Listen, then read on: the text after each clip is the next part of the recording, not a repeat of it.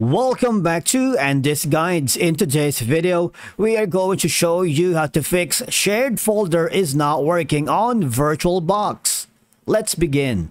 Now, the first thing you need to do is to log in using your credentials. If this is your first time here in Oracle, click the Create Account option. And from here, just follow the on-screen instructions and you're good to go. Now, fixing a Virtualbox shared folder that is not working can involve several steps, and here are some common troubleshooting steps you need to do. Number one is you need to ensure guest additions are properly installed. Now, start your virtual machine and go to the Virtualbox menu, okay? And let me click on this option. Go to machine and of course, click on new or click on add. Now, once you are here, of course, just make sure that you have selected the proper settings. All right.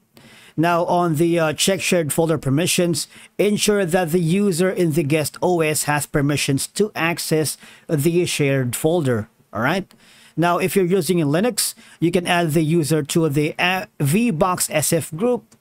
And of course, you can do this manually on the Linux as well. But in my case, I'm using the Windows. So all I have to do is click on next. All right.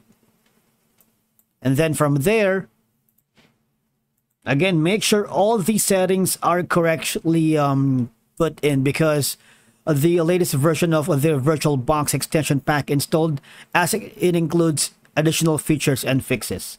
Click on next, right? And click on next. Just follow the on-screen instructions, all right?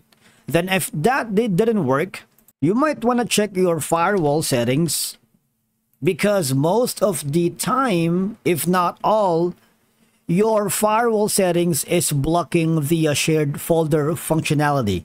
Now, I suggest you temporarily disable these options to see if it's not the one causing the issue. Alternatively, if you're using an antivirus, you might want to temporarily disable that as well. And again, like your firewall, check if your antivirus software is not blocking the shared folder functionality. Now, on the help section, there's like a Virtualbox forum where you can click, and from here you can put in your questions on some sort of troubleshooting steps on how to fix the shared folder not working. Alternatively, you can press F1 to get instant help, or click on the virtualbox.org. All right, so let me click on this link right here and let's see if we can get an answer from this specific site. Now, this is the virtualbox.org, and of course, from here you can check if you have an insights on how to fix and troubleshoot the cannot access shared folders. Also, you might want to check the documentation. Make sure you have installed the latest version of the Virtualbox, because that would mean it can include additional features and fixes for the platform. Thank you so much for watching. We will see you again in the next video.